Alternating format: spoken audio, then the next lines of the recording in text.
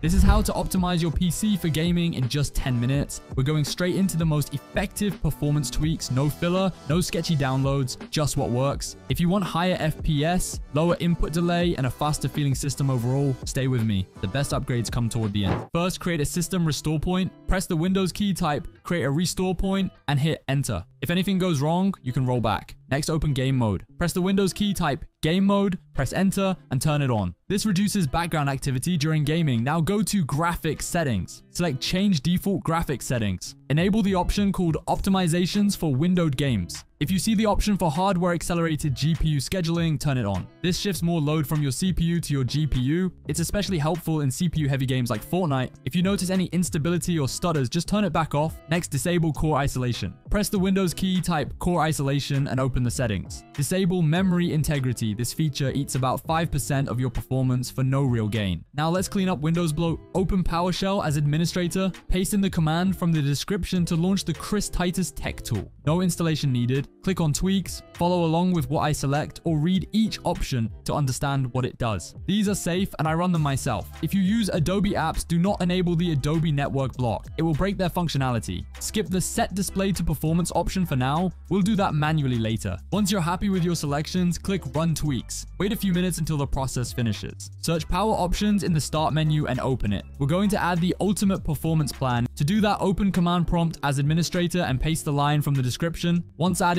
go back to power options and select it. I personally get better results with this plan, but you should test between ultimate and balance for your setup. Now head into settings and go through these changes. Alright, listen up guys. You know how much I've spent on my Fortnite account, and I know how much you hate dealing with overpriced game currency and sketchy exchanges. We've all had our fair share of horror stories, but I finally found the site I can trust. It's called Eldorado. Eldorado has completely changed the game for me. Every transaction on here is secure, so there's zero stress about being scammed. Plus they have something called Eldorado Trade Shield Protection, which means they've got your back every step of the way. I know we all want the best currency rates, and with Eldorado, I get my game currency fast, like in just a few minutes fast. They seriously have some of the lowest prices I've seen, and I'm saving a ton compared to other places. And when it comes to in-game cosmetics, same deal. They've got everything you need to deck out your locker. And I'm not the only one talking about this. Check out these Trustpilot reviews. Thousands of gamers just like me are giving Eldorado top marks. It's legit. Their support team online 24/7. If you ever need help, it could be 3 a.m. They're ready to answer any questions, and they've got a money back guarantee, so it's pretty much risk-free. Either you get your order or you get your money back. Simple as that. So if you're tired of overpriced game currency and want a trustworthy place to safely exchange in-game cosmetics, check out eldorado.gg with a link in the description. And you can use code Fxtch at checkout for an exclusive discount only for you guys. Turn off notifications under system. Also enable do not disturb. Next, go to personalization, then dynamic lighting. Disable both options. This setting runs in the background and can interfere with your RGB software. Now go to apps, then advanced app settings. Disable share across devices. This used to cause high CPU usage and still waste resources. While you're in apps, go to startup apps and disable everything you don't use on launch. Then go to accessibility, choose visual effects, and turn off both transparency effects and animation effects. Finally, go to privacy and security. Go through every section from general to activity history and disable all of it. You can leave safe search on if you want for added protection online. Head to Windows Update, open advanced options, and disable the top 4 settings. This avoids updates during active hours and stops annoying notifications while you game. Now go to delivery optimization and disable allow downloads from other PCs. This prevents your system from pulling or sharing update data with random computers on the internet. Search advanced system settings in the start menu and open it. Under performance, click settings. Choose adjust for best performance. Then enable 3 options manually. Smooth edges of screen fonts, show thumbnails instead of icons, and show window contents while dragging. This keeps your desktop usable while still maximizing performance. If you have an NVIDIA graphics card, open the NVIDIA control panel. Go to manage 3D settings and apply these. Low latency mode,